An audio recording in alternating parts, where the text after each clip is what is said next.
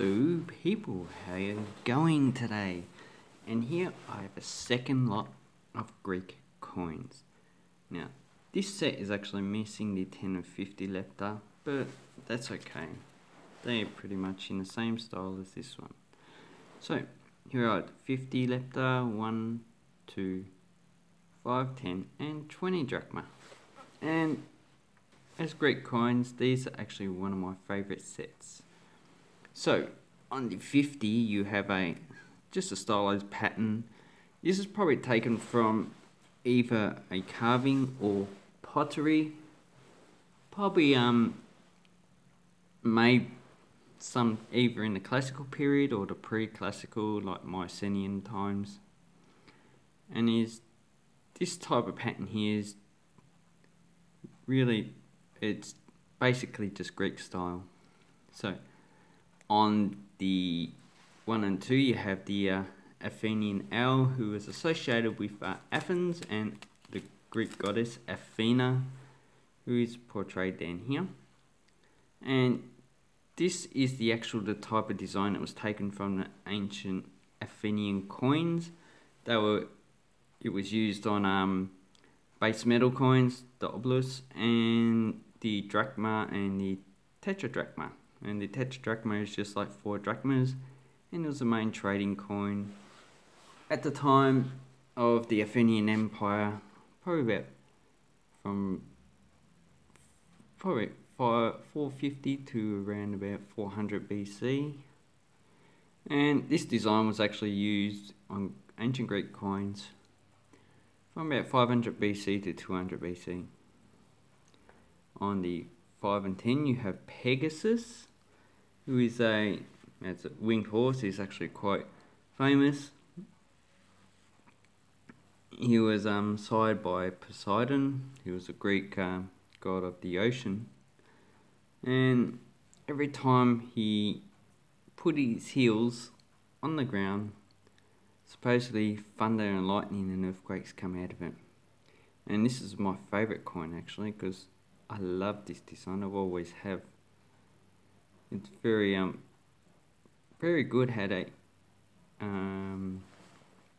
use the horse, Pegasus, and the denomination, and it just goes well together. Also has the name of the engraver here and the designer. On the 20 drachma has Athena, and she has a typical what is it? What's that city? Corinthian helmet, I believe that is. And this is most likely horsehair up here. And this is in the classical Greek style of carvings. You can see a lot of monuments which the Romans actually copied. You can actually search Wikipedia and look for a lot of them. So on the reverse we have a phoenix, which was introduced by the military junta in 1973, and that was just a dictatorial military regime, and it wasn't actually pleasant, but these coins are quite good. So he's rising out of the flames. So every day the phoenix would die, or probably not every day, when its life ends the phoenix would die, and a new one would rise out of the dead corpse of the old phoenix. And there's 2 versions: either the phoenix died and decomposed and then a new one rose out of that, or the phoenix burst into flames and burnt and then a new phoenix rose out of that. Different authors have different versions. But anyway, this is probably symbolizing the renewal of Greek democracy, probably, after the military junta.